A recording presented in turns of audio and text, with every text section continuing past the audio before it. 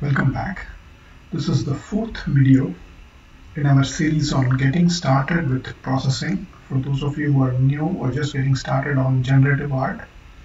And we are using processing in the Python mode. So the code is Python, but the underlying software that we are really using is running Java.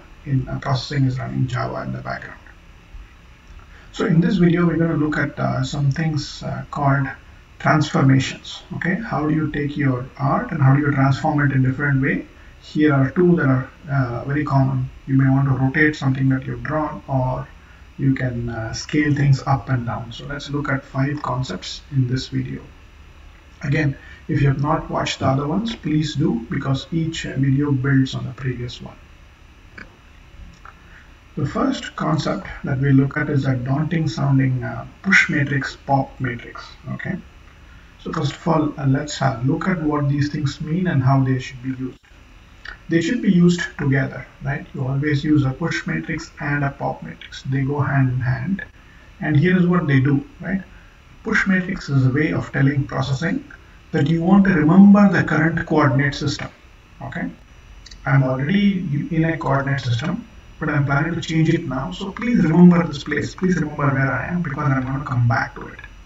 And to come back to it, we would use pop matrix. Okay, pop matrix says, I'm done with using whatever new coordinate system that I wanted to use. Can you please restore the previous one? Again, in common colloquial English, when you say push matrix, you're saying, hey, you know what?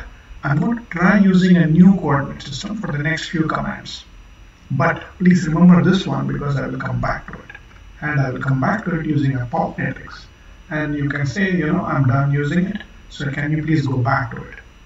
One analogy that I like to give people is that it's almost like going into a time machine. Okay, so your current position, you remember where you are. When you get into a time machine, you go, you do whatever you need to do there, either back or forward in time. And then when the time is ready, with a pop matrix, you pop back into the current position. Okay. Again, this will become very clear with a few examples. This looks a lot more confusing than it probably is. I'll show a couple of examples and things will definitely become clearer. Also, if you open many open processing or any processing code that is available to you, you will see people using this. So don't be intimidated by it. Don't get daunted. These are very powerful tools and also very simple tools. And they are meant to make life simpler for us. So be sure to try them and not to shy away from them. Okay? That was push matrix and pop matrix. Next, let's look at translate. We're going to translate. Okay. Again, we are playing with the coordinate system or the graph paper, if you will. In this case, we're going to change the origin. Let's see how to do that and why would we do that. When we say we're going to change the coordinate system, first let's understand what is going on. First, you know that in processing the coordinate origin is 0, 0 at the top left. And in this case, we have come down 20, 20, and we have also drawn a square of length 40 and width 40. Okay, so that you've drawn. Let us say that you want to draw this exact same square. You want to either move it or draw one more square, but you want to move maybe 60 units, 60 pixels in the x-axis and say 80 units in the y-axis. Okay? One way to do that would be to calculate. You start from 20, 20, so 20 plus 60 would be 80, and you can do that, and then you can calculate where the starting point of the y-axis should be, and then you can calculate everything and completely draw it. Another way to do this, and this is the new way for us, for some of us, the processing way of doing it is to say, you know what, simply I'm going to change my underlying coordinate system itself. So my graph paper, I'm going to pull it down 60, 80, and then I'm going to draw the exact same square that I drew without changing my code. Okay. Now again, this may be confusing. There is an excellent article on this in Khan Academy that I found, so I've given you the link. Do read it. Once you start using these things, it will not be daunting at all. But translate is so useful that I want to go over it. And the most commonly used translate command is translate width by 2, height by 2. Half the canvas width and half the height. So let's understand what this means. First of all, before we did any translate, there is a 0, 0, an origin. And let's say that this blue point, right? Its coordinate now is width, 0. If you see the x value, we've gone all the way to width of the canvas, so that will be width number of pixels, 0. And if I draw a green point here, my x value is not changing at all, it's still 0, but I have come down height, so it will be 0 comma height, right? This is normal, we have not done any translate. But now let's say that we did translate width comma 2 and height comma 2, what will happen? Now, the canvas is still the same, it's the exact same canvas, but the origin is going to change. It is, instead of here, we are going to move all the way to the center of the canvas, width by 2, height by 2. So this is a new world, okay? We have entered a new world. In this coordinate system, what is my coordinate value x and y for this blue dot? Let's think through that, okay? I have already come width by 2, and I know I have to go to width, so my x, I have to travel the distance from here to here, x distance is width by 2. What about the y distance? I have to go up. How far up? I have to go height divided by 2 in the negative or up direction, okay? Remember, y increases as you go down, so to go up, you have to do minus. Therefore, if I did my math right, this coordinate point should be width by 2, comma, minus height by 2. Okay, that's how it is. And now let's, I would like all of us to think about, let me pause for a second and think what is the coordinate xy value for this green one? How far do we have to go back in x and how far do you have to go in y? Okay, if you understood this, in x we have to go back minus width by 2, right? We're going in the negative x direction, minus width by 2 and positive height by 2. Minus width by 2, positive height by 2. If you understand this much, you have understood translate. Now this turns out to be really powerful because we don't have to do this only for width by 2, height by 2. You can take any xy point in your canvas and you can move your origin to there temporarily, right? You can do push matrix, pop matrix. You translate, then you calculate everything, all the coordinates with respect to this new origin. You draw whatever you need to do, and then when you're done, you can pop matrix back. Okay. The next concept we want to look at is rotation. But before we can look into actual rotation, a quick reminder on what radians are. You may or may not have learned this in school, but here is enough of a refresher to get us going, okay? Radians and degrees are just two different units, if you will, for measuring angles, okay? So as it shows here, we use the notation, the symbol pi, to show 180 degrees or half the circumference of a circle, okay? If pi is 180, then pi by 2 has to be 90 and pi by 4 is 45 degrees, which is what this shows. Again, if pi is 180, pi by 3 is 60 degrees. So you can see this yellow colored pizza pie, this slice is 60 degrees. And half of this still is pi by 6, which is 30 degrees, okay? So now you can see that there is a one-to-one mapping, a simple conversion to go from angles to radians and radians to angles. Okay? This is good to know.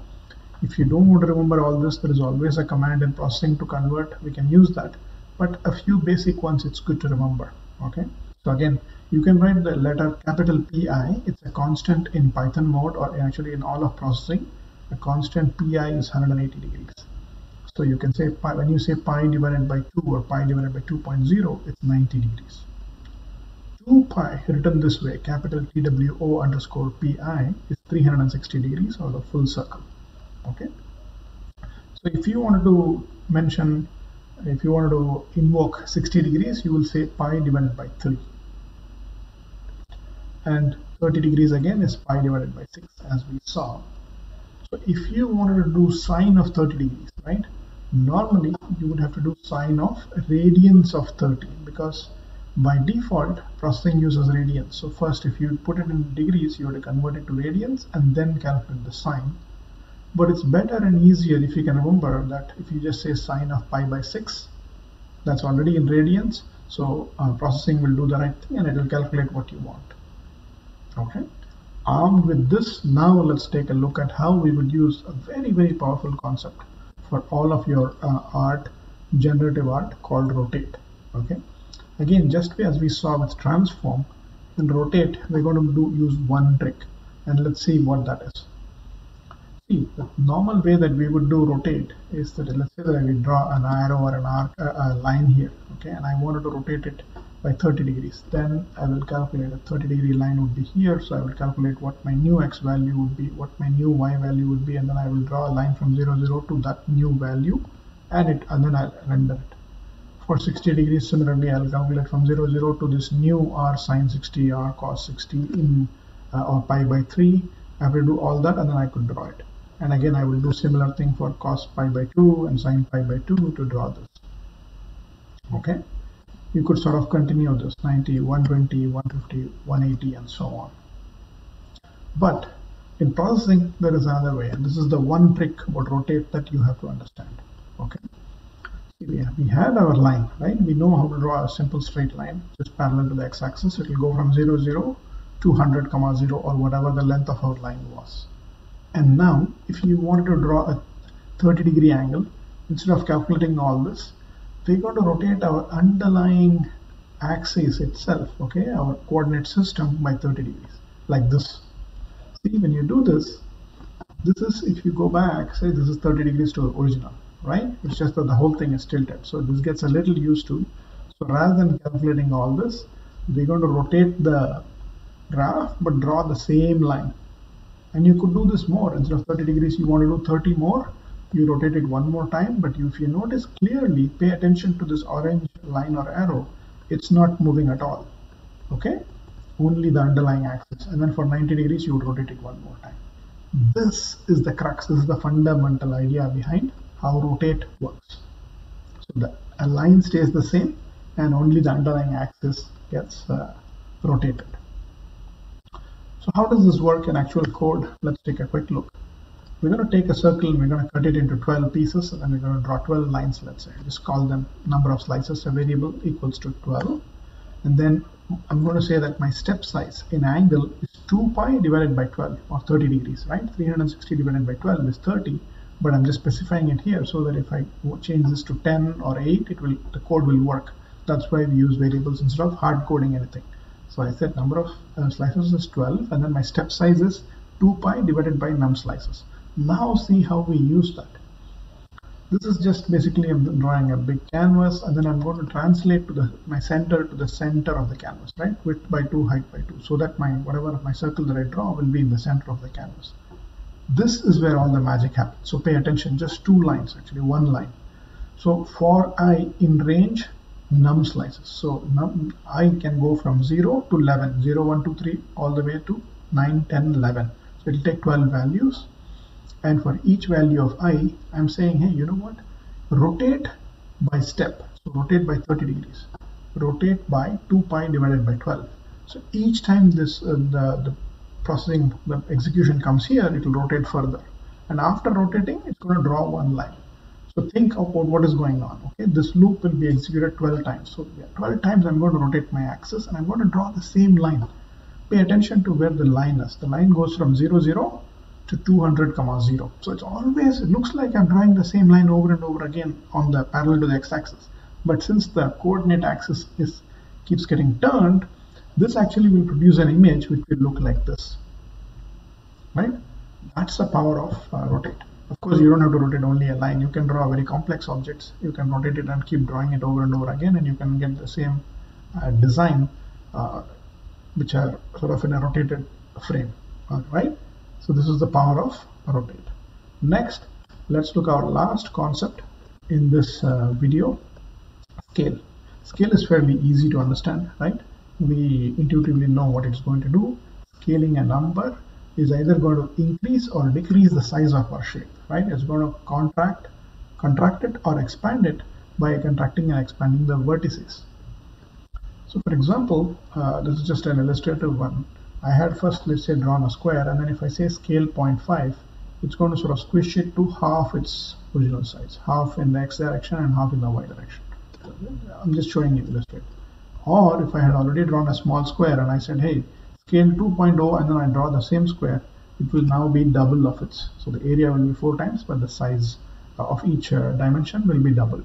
That's what scale does. In more detail, scale is simply a way to stretch or contract what you get drawn. Okay, so first I'm going to say scale 0.5, and then anything that you draw after this would be half its original size. You could also say scale 2, as we saw, double it. But This is, pay attention here, you can do scale of x comma y, where I'm saying scale 0.5 comma 1. So my x-axis, I want it to contract to half, compress it to half, but leave the y-axis untouched, right? So this way you are able to stretch the shape in different ways. And of course, you can also do 1.5, 1.5, in which case we're going to expand both by 50 degrees, not quite doubling it, but 150. So 10 pixels will become 15 pixels, 100 pixels will become 150 pixels, and so on. That's the power of scale. Very useful concept. Okay, here is, now that's really all I wanted to cover. But since you have kind of hung around for this much time, I like to give one bonus. So in this case, my bonus is what would happen if we used scale of a negative number. That may not be very intuitive, but I'll show that through one example. It's very simple. This is it. This is the entire code. Most of the lines are repeated also. I'm setting up a canvas. My pen size, my stroke width is 3, and I'm going to go to the center of the canvas. This is where I'm drawing a triangle. I'm drawing from one line, second line, third line, from A to B, B to C, C back to A. So I'm just going to draw a triangle. Then, this is the important part. I'm scaling with -1 only in the x direction. No, only in the y direction. X is exactly the same. I'm saying draw the same thing. But for y, wherever there was y, I want to do -y. So as you may have sort of imagined or understood by now, intuited, this is a reflection. So it's going to reflect. So this is actually the original triangle that I drew here. Okay, 50, 50 to 200, 50 to here, and then back to 50, 50. So it draws this, and then you see when I draw these three lines, it's reflected back. Okay, so this is a very cheap and powerful way of getting a reflection going in your video. Right? So we have covered a lot of things in this video. We looked at 5 concepts. We looked at push matrix and pop matrix. Then we looked at translate. Right? Then we understood how radians and angles work, which was our 4th concept for rotate. And finally, we are using scale. So 5 very, very useful transformations we have studied or looked at in this video. You are now at a point where you can actually start using all of this in your art. I'm also creating a whole playlist on actual examples, right? Small examples. When I look at YouTube, I see either people showing very simple things, how to draw a rectangle, or they're drawing this very complicated art. And they're sort of showing off their skills, which they should because they're really, really good. But I want to do something in between, how to apply these concepts. So I'm calling that series Practical Generative Art. So do look for those videos. I hope this was useful.